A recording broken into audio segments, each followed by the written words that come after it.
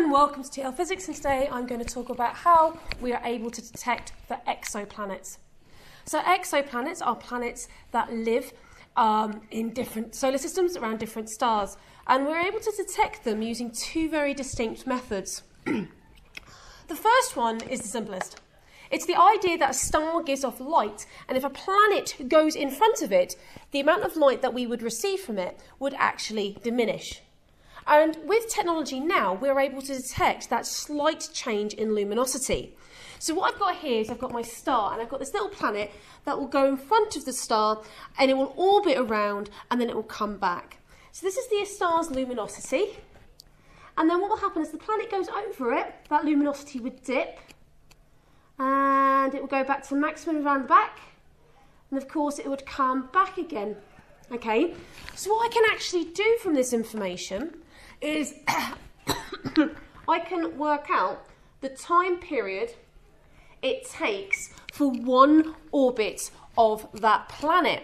And using Kepler's laws, that t squared is proportional to the radius cubed, which you've learned at gravitational fields, because I know the time period of the orbit, I could then work out the gravitational look at the gravitational, work out the star, and then work out the radius that that planet is orbiting, that exoplanet.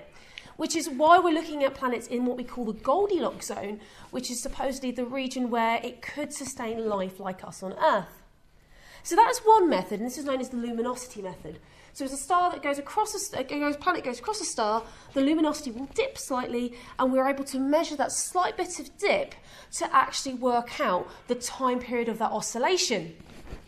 Now, the other one is a slightly different technique, and we can use it for objects being pulled towards us, especially bigger stars.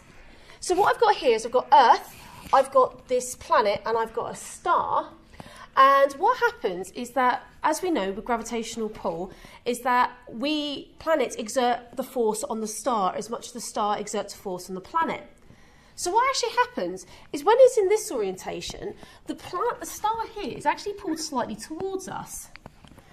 If a star is moving towards us, we will actually notice a slight bit from its normal emission. We will actually notice a slight change in the absorption spectra. We would actually say the absorption spectra is slightly blue shifted towards its normal, than its normal actually absorption spectra. Whereas when it comes backwards here, when the planet is behind the star from Earth, we actually notice that the planet will pull it backwards a little bit, so we would notice a slight bit of redshift from its normal actual spectra.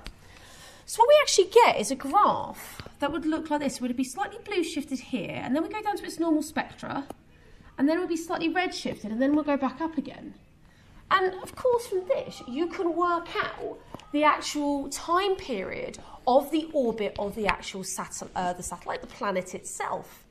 So using red and blue shift, we're actually able to find these exoplanets, and then using Kepler's law of planetary motion, we can actually work out the radius that planet is orbiting.